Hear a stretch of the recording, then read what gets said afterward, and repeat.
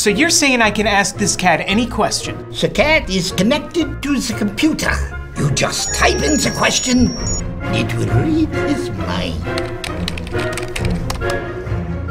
There the answer comes.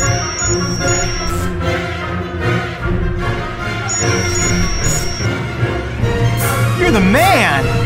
I've been looking for this for weeks.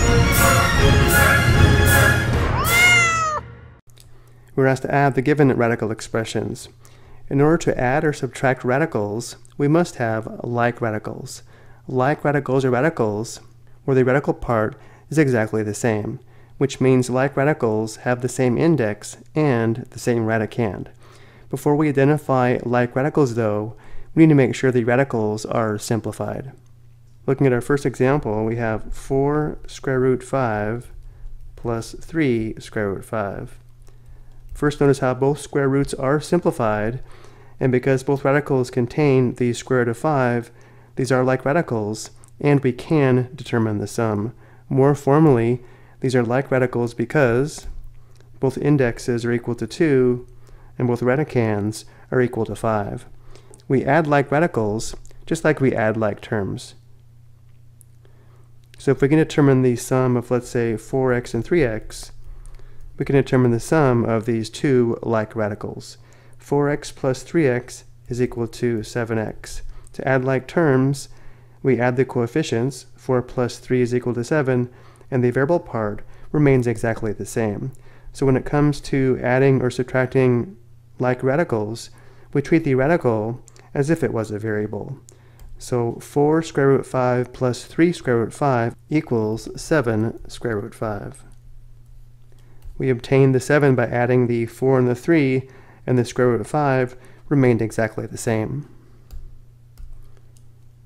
Number 2, we have 3 square root 3 plus square root 7 plus 9 square root 7 plus 2 square root 3. First, notice how all these square roots are simplified, but not all of these are like radicals. Notice the first and fourth radicals contain the square root of 3, so these two are like radicals, and the second and third radicals contain the square root of 7, and therefore these two radicals are like radicals. Or again, more formally, the first and fourth radicals are like radicals because both have an index of 2 and a radicand of 3.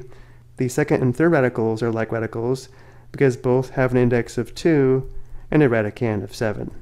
We determine this sum just like we would determine the sum of, let's say, 3x plus y plus 9y plus 2x. Notice for this variable expression, the first and fourth terms are like terms, and so are the second and third terms. Combining the like terms, 3x plus 2x is equal to 5x. We have 5x plus y, or 1y plus 9y equals 10y. So applying the same idea to the sum of the radical expressions, 3 square root 3 plus 2 square root 3 equals 5 square root 3. So we have 5 square root 3 plus square root 7, or 1 square root 7 plus 9 square root 7 equals 10 square root 7. For the last example, number 3, we have 5 square root x plus 4 square root xy plus square root x. Remember, like radicals have exactly the same radical part, so for this expression, only the first radical and the third radical are like radicals. Both have an index of 2 and a radicand of x. Notice for this radical, the index is 2, but the radicand is xy, not x. So we can only add the first and third radicals.